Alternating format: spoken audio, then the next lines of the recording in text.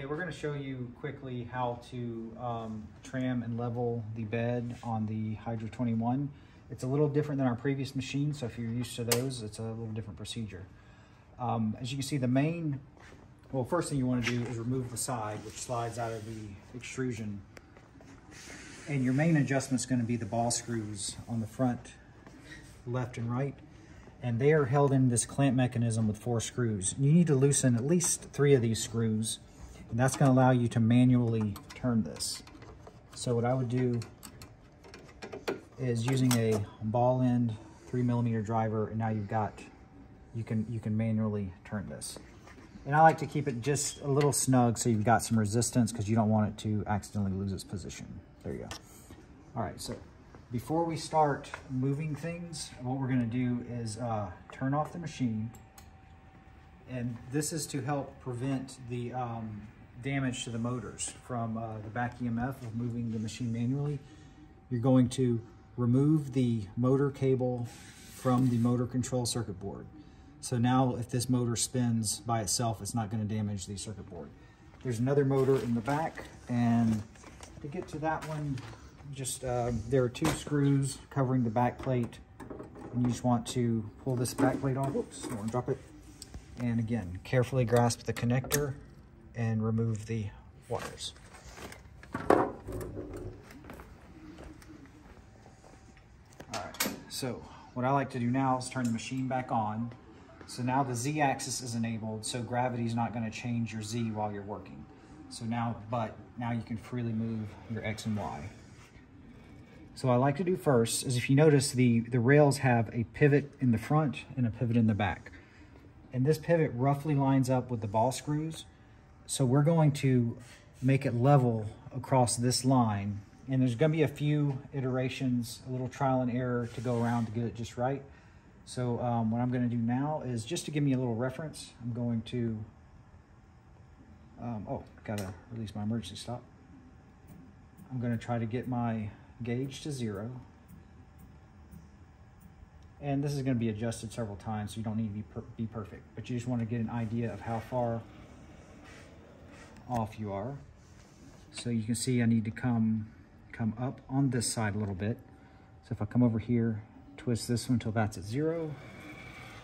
We're going to come back over here. That's really close, so we're just at.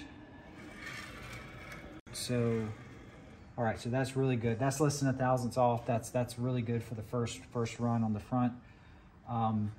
Next, we're going to go to the back, and depending on the hotbed that you have, some of them are larger than this one.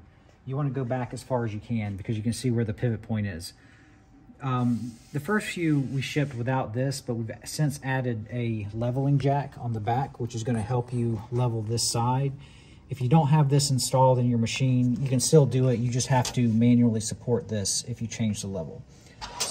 So now that that's there, we're going to check the level on the back. So we'll just do the same thing. Let's just get back up to close to 0. I'm going to slowly push it over. Okay, this one's actually looking pretty good. So you can see right here. So that side needs to go down. All right, so we need to bring this back side up a little bit. So what I'm going to do is just loosen the little lock screw there. I'm going to loosen the screw here that ties it in, and I'm going to turn this adjustment screw. And we're going to do this until these are even. So right there, we're about 0 here. Come back to this side, and now we're 0 here. And then we're going to double check. Okay, so that looks. And again, if you're within 2 or 3 thousandths, or 50 microns, you're probably going to be fine, depending on how you're measuring it, because that's far less than average layer height. All right, so this bed looks pretty level. I'm going to lock it back down. I'm going to lock that screw and then lock this screw in the back. It's holding the rail support in place.